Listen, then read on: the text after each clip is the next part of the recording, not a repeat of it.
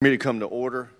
Before we start, I wanted to notice to every member that you'll find today is the first time the committee of the House is holding an open public hearing on the matter. I've asked the Inspector General and the Undersecretary to appear today because it is imperative that the American people understand A, where our security system is going, B, how it's being used, C, and what protections are in place to ensure it doesn't fall into the wrong hands. Congress has responded by appropriating over $100 billion in military, economic. Since the beginning, the President has been overly worried, in my view, that giving Ukraine what it needs to win would be too escalatory. This hesitation has only prolonged the war and driven up the cost in terms of dollars and lives. This conflict must end, and the President must be willing to do what it takes to end it with victory. Continued reluctance and indecision only empowers Putin, and it sends the wrong signals to President Xi and the Chinese Communist Party. And these are unprecedented numbers, and it requires an unprecedented level of oversight. Even us in the U.S., we saw the war coming, we supported Ukraine, but even us, along with everybody else, thought the Ukrainians didn't stand a chance. We thought that the Russians would be in Kyiv in a week or two, a month at the most. So the fact that they've been as successful as they have been is the best evidence we have that these systems and support that we're sending them is being as well used as it possibly can. With that, I yield to my friend and colleague, the ranking member. Thank you, Mr. Chairman. I welcome our witnesses. While we have constructive criticism of what's going on, let's make sure that that criticism is constructive and we maintain our unity.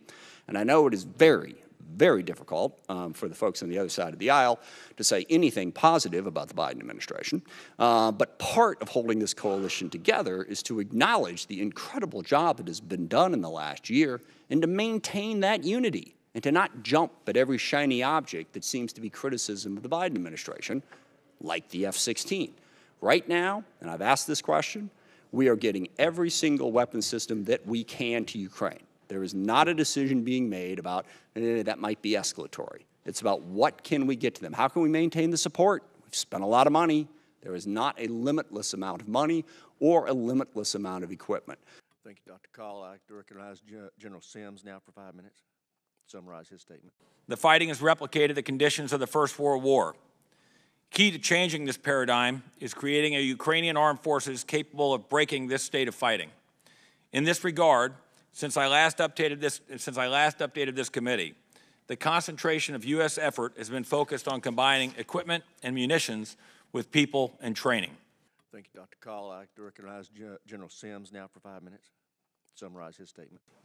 All told, since January, the U.S. military has trained another 1,000 Ukrainians, bringing the total trained by the United States to just over 4,000. As I speak, Ukrainians are training in multiple locations in Europe, working with U.S. service members and military trainers from our allies and partners. Howitzer ammunition to medical and cold weather gear. Finally, and critically important to you, thank you for what this committee and this Congress have done and continue to do to provide oversight and resources in support of Ukraine as they continue to fight against the illegal and unprovoked large-scale invasion. While the Ukrainians bear the real burdens of this war, your support and that of the American people has had a profound impact on Ukraine's future. Thank you. Thank you, General. Mr. Dortch, you're recognized. In 2022, we issued 2 management advisories that identified several areas of concern that could directly impact the DoD's ability to transparently track and report the supplemental appropriations for Ukraine. Earlier this year, we initiated an audit examining DoD's execution of funds appropriated to assist Ukraine.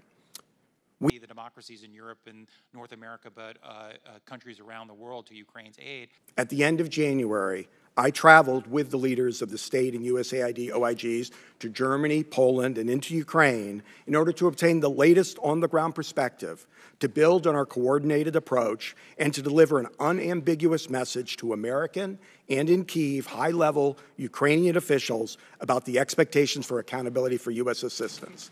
The trip made clear that the situation is fluid and calls for continuous, agile oversight.